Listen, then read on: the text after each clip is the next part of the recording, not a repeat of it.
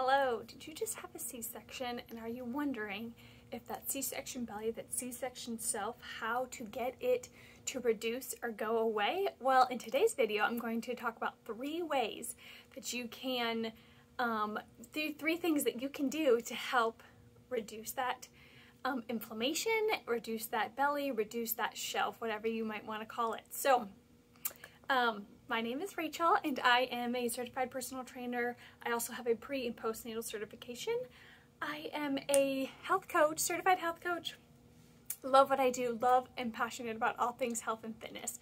But I specifically love helping C-section mamas recover from their C-sections. I had 2 C-sections, one in 2015 and another in 2017. So I'm familiar with the recovery. I don't think I did it the right way. So I want to come and share my knowledge and what I have learned and what I wish I knew when I had a C-section and was recovering and wanted to reduce my belly and wanted to reduce my C-section shelf. So let's go ahead and jump right into this video. Again, we're going to cover 3 things: inflammation, nutrition, and then core work, okay?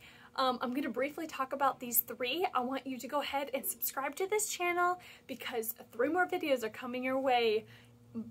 Lots of detail about how to reduce inflammation, lots of detail about nutrition and how that plays a role in reducing that belly and reducing that C-section shelf. And then again, core work, which is very important to do safely and correctly. So that's coming your way as well. I will go into detail about different exercises you can do immediately after a C-section and then ways to progress as you're recovering. So for today's video though, I want to talk about these 3 generally, right? And hopefully give you some tips that you can take and use right now.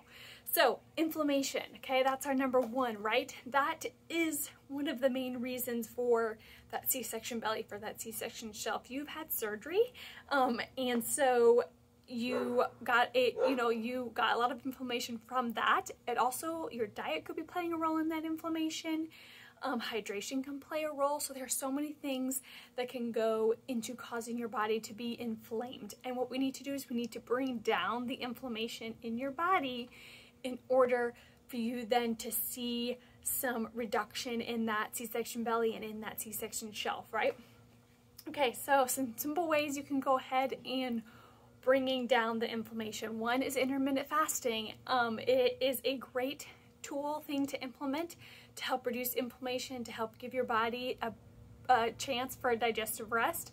I will go into detail more on that further. Leave those questions below if you have any about intermittent fasting, but it is a tool that, if done correctly and carefully, can be amazing for recovery from a C-section or from delivery in general. So I've been doing intermittent fasting for 2 years. Love what it has done for my body, for my mind. Really, it's an amazing tool to have in your pocket. So we will go into detail in another video on that for sure, but I want to know your questions, so leave those below. So that is a way to reduce inflammation.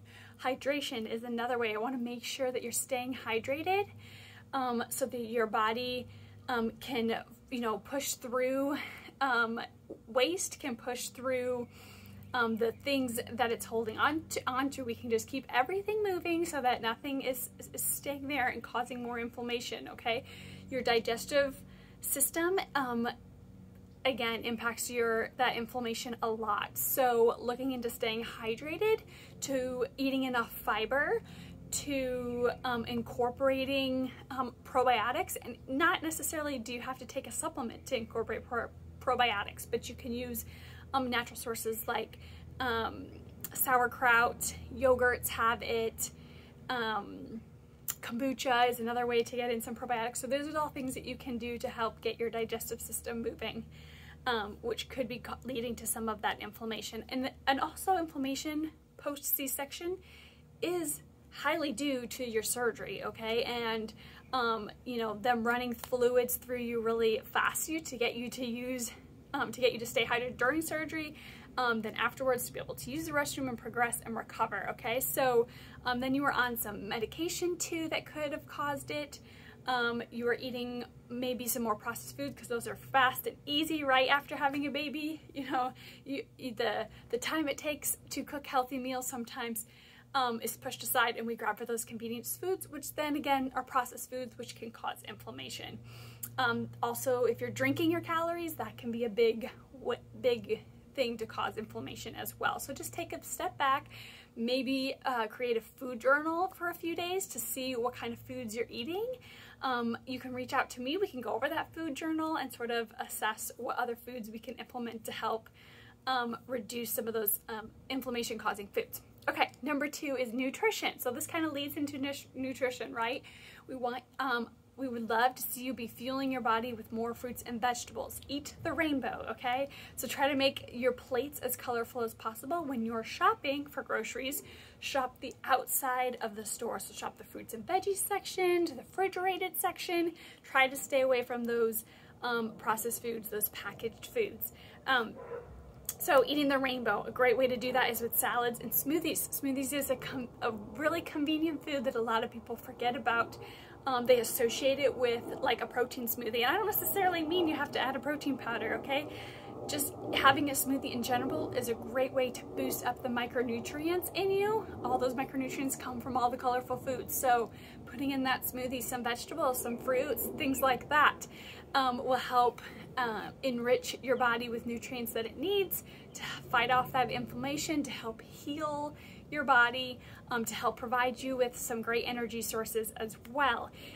If you love smoothies and would like some mommy and me friendly smoothies, there is a link in the description that you can go and get your own copy of my Mommy and Me smoothie guide that is full of some great smoothie recipes that will be easy to incorporate during a postpartum recovery, or if you have little kiddos too, sharing it with them.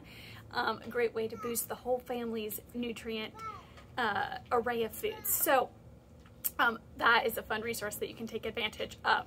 Third thing you can do to reduce that C-section belly or that C-section shelf, that's a hard one to say, is core exercises, okay? Again, a video is going to come further. I'm going to walk you through how to progress in those core exercises. The biggest thing you can do immediately is focus on core breathing, okay?